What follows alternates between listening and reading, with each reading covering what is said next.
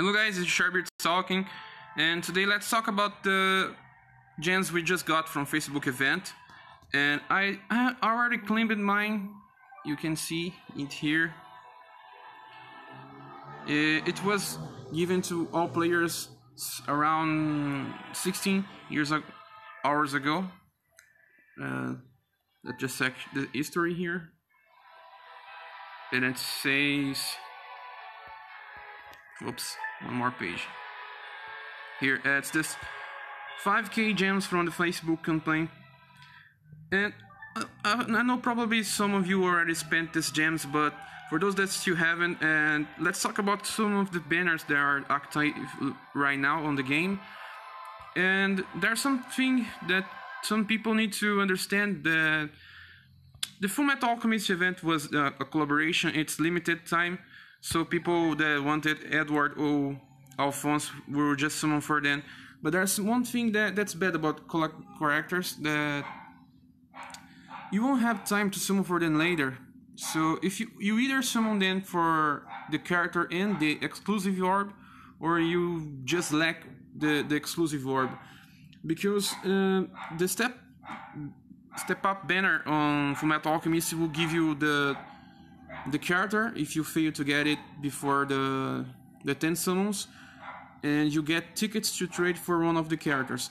So if you were extremely unlucky, you should still have a chance to get the character by spending 15k gems. I'm having some problem with my connection here right now. And what happens here is just that, as Edward is limited, you either get him right now with the orb, or you just have an Edward uncompleted. That's how you feel when you're comparing your Edward to other Edwards from other players, because it changes drastically how the character works. If you have the exclusive orb, let's check the exclusive orb here, and it's on exchange boot. We just click on the event here, and you can see it. No, it's not here. I'm going to the wrong place again. It's permanent exchange.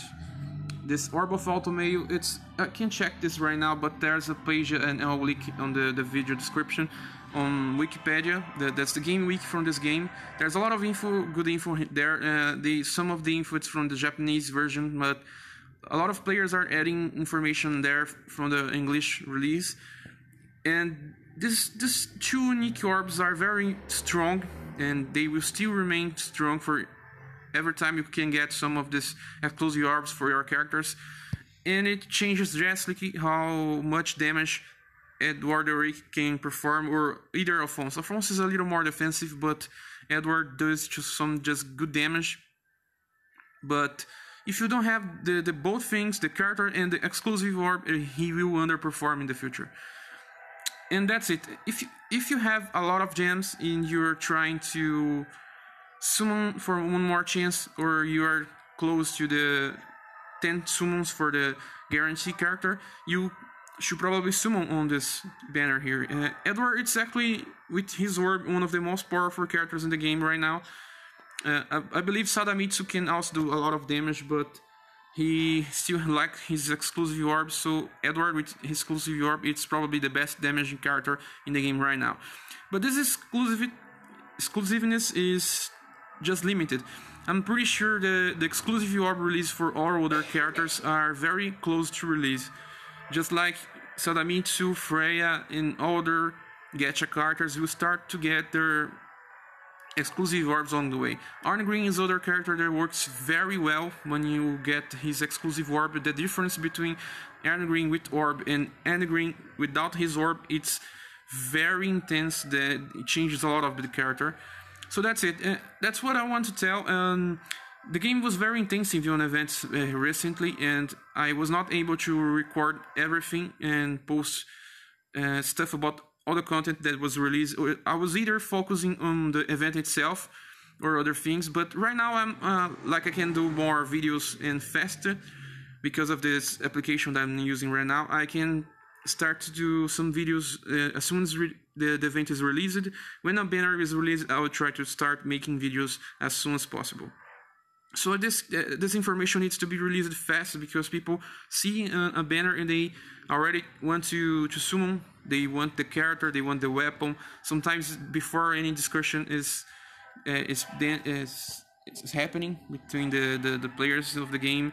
Some people just summon because they like the character. It's okay. If you like the character, just summon. It's your preference. The same I can say about the banner from Sumeria.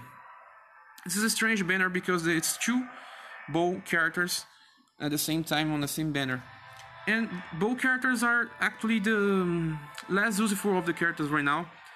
There's a reason for this, and I will click here on Sumeria just to explain for you guys, so you can understand a little better.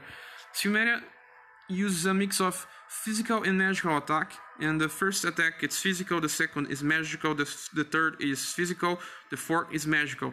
As you can see, probably the best attack here of her is the least distortion, that's magical. And what happens here is that bows have around the same values for both physical and magical attack. Let's check this Hazor foretell here. You see the physical attack, it's a little more than the magical attack, but it's very close. This weapon here also, you can see that it's very close numbers. This other weapon here, very even closer numbers. And what happens is that you usually raise even more beyond the base values by using skills. So like Rufus is a good example of this, and that's why a lot of people call him the worst bow user in the game. It's not true, simply not true, but he really lacks in damage because he can't focus on single status. He has rage. Rage increases attack on the start of each turn. Rage is stacks, you can get stronger by the time, but there's focus too. Focus also raises magic, but you see you're using one skill slot for attack and the second for magic. This thing here, it's terrible because the character can raise a single status. He needs to raise both. The enemies will be eager to either magical or physical damage. There's no reason for you to deal two types of attacks on a single enemy. What it does is just if you're in a dungeon and there's a variety of enemies, using a bow user will help you do average damage, at least for some enemies. But like I said, this is not an interesting thing to do. You either run physical or you either run magical. Sometimes you may mix some things, but you'll be using a physical character and a magical character, not someone that has the two options. Nachi is one of the best bow users because she also, you can see here, she's more magical oriented. Her first attack is magical, the second is physical, but her second attack is very weak, so you barely consider it. And the third attack is magical, 4 is physical, and 5 is magical. And her magical attack is very strong, so she ends up being useful because she also, when you see her skills, she only raises magic.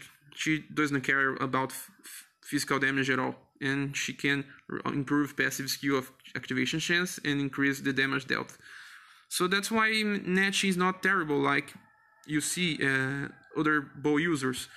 Rufus is still good because he has a lot of hits. He can help you give more crystals, and in events like Valhalla, Assault, or just if you want to get more experience for Seraph or another events. But let's go back to Divine Weapon Summon.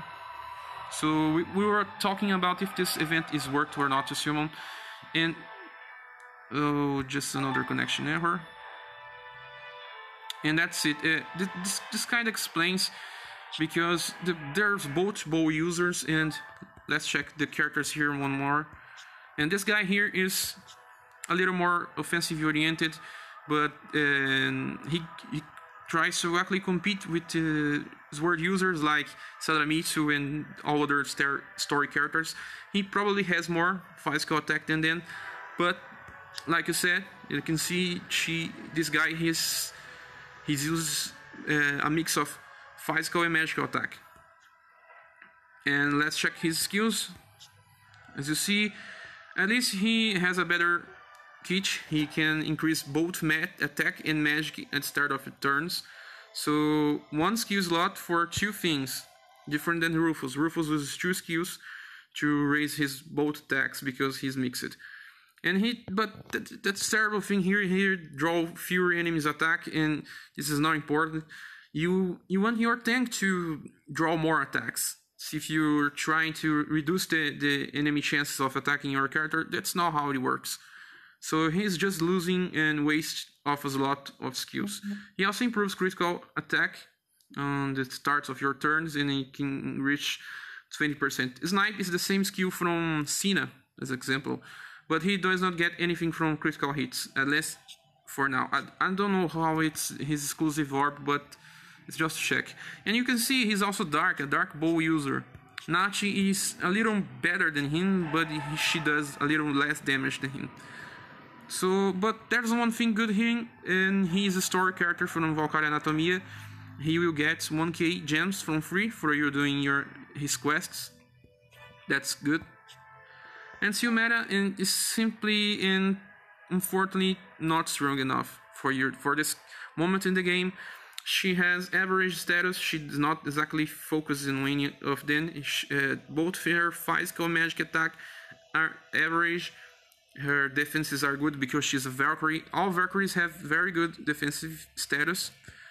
And you can see her skills is... This one is true. Seeing is same as Alice. It increases critical hit damage. Divine is a very good skill. It raises a lot of status when your Purity Gauge is at least 1.